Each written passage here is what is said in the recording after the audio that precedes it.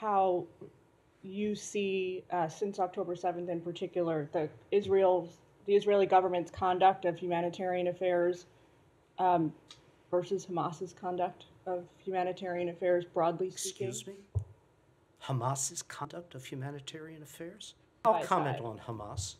Hamas has spent 17 years in expending every resource provided for the people of Gaza for its own purposes, in constructing a network of military facilities, tunnels embedded in, under, around humanitarian facilities as a deliberate act of preservation and advancement of their interests.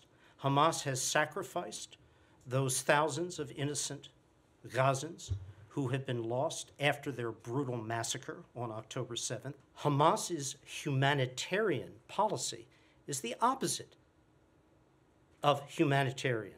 Hamas, and Hamas alone, is responsible for the failure to return hostages and implement a ceasefire.